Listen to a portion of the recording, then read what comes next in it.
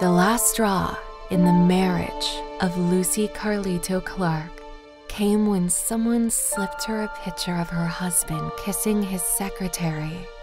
She packed her bags and headed back to Summerfield with her 2 children. Her husband, Jeremy, returned to an empty apartment, but he was determined to win her back.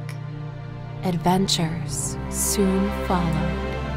Regenia Whitworth was fleeing from an abusive relationship when her car broke down in Summerfield.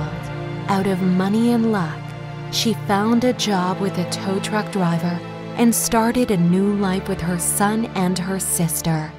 But danger was lurking nearby.